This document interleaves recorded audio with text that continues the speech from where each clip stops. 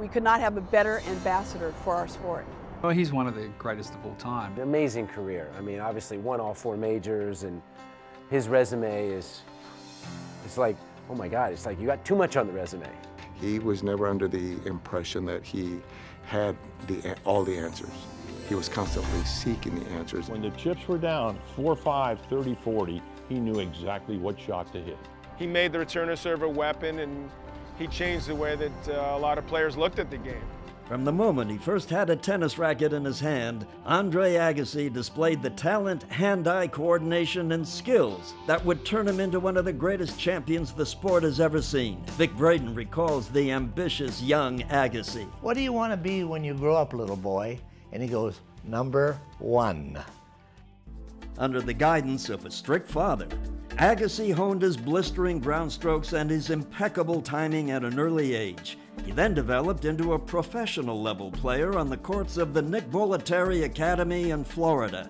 A childhood friend reflects. Everyone wants to know, what Andre was like when he was a kid, and I was there. I had a front row seat for it. He was tortured. As he wrote in his book, he was really tortured by the sport, and to see him kind of evolve after rebelling against his incredible natural gift for the sport and succeed in spite of himself in the early stages of his career, and then transform himself into not only a completely realized tennis player, but a completely realized human being, which is his much bigger achievement in my opinion, has been really something that I admire a lot about him.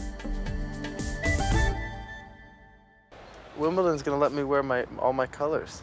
They changed their rules. He was just getting a lot of publicity, and I think people, the ordinary sports fans, gravitated toward him because that maybe he'll show up at Wimbledon in a purple shirt or something. What are they going to do about it? Wearing white was not the only shock that Agassi had in store at Wimbledon. In 1992, Agassi broke through and won his first major title there in dramatic and unexpected fashion, defeating Goran Ivanisevic in a thrilling 5-set classic. The man who critics said had a tennis resume of all style and no substance first showed he had the guts and determination on the staid lawns of the All England Club. 2 years later at the U.S. Open, Agassi secured his second major title, winning his country's national title, defeating Michael Stich in the final. The victory catapulted him into the highest level of the game.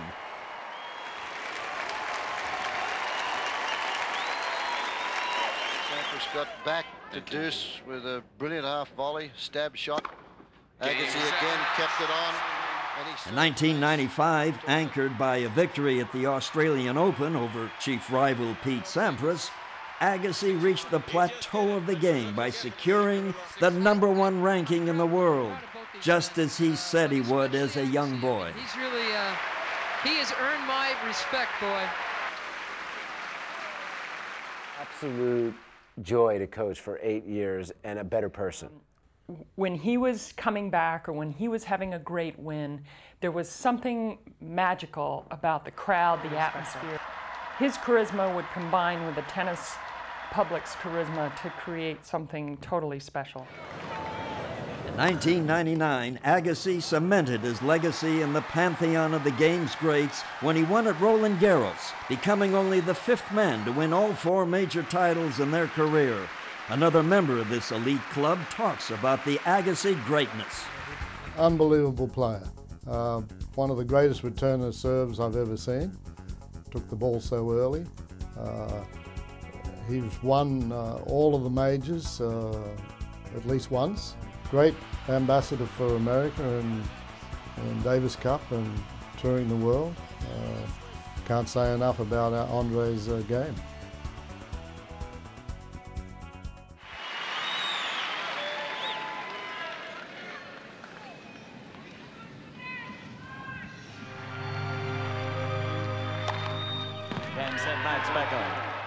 With his legacy firmly entrenched, Agassi gave an emotional farewell to tennis at the 2006 U.S. Open. Over the last 21 years, I have found you, and I will take you and the memory of you with me for the rest of my life. Thank you.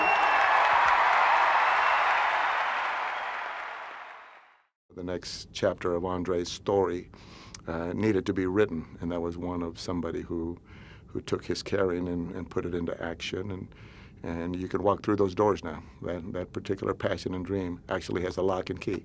You open it up, walk in there, you see the school, the classrooms, and there it is.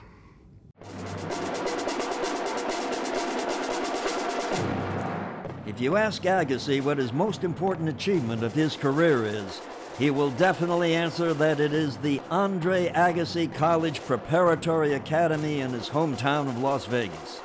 At his announcement of his induction into the International Tennis Hall of Fame, his school was front and center.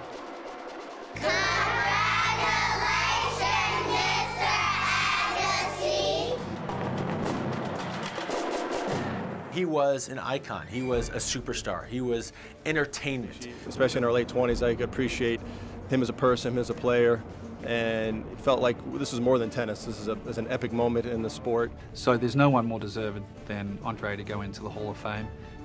He's a hell of a guy, and it's a real honor to call him a friend.